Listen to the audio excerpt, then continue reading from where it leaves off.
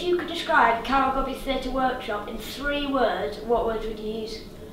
Hey guys, I'm here today interviewing Riley McCormick, who plays Darnesh on CBBC's 4 O'Clock Club. Right, Riley, so let's start off with a simple but tricky one. Comedy or drama?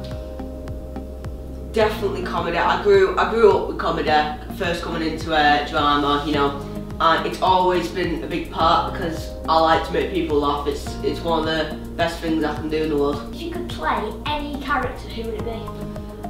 Ooh, that is quite a hard one. I always really wanted to be Mrs. Brown of the Mrs. Brown Boys. Mostly because Mrs. Brown, she's always got this like funny aspect to her. No matter what she does, whether she's trying to be serious or not, she's always funny. And when I'm trying to be serious, yeah, it ends up turning into comedy. Next question is, obviously you're playing this character in 4 O'Clock Club. What's your next big goal in terms of acting?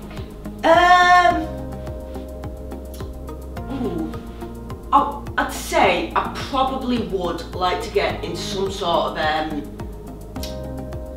theatre kind of thing, you know? Theatre on the stage? Yeah. Now that we're moving to the end of the interview, if you could describe Carol Godby's theatre workshop in 3 words, what words would you use? Talented, definitely. There's a lot of talent in our workshop.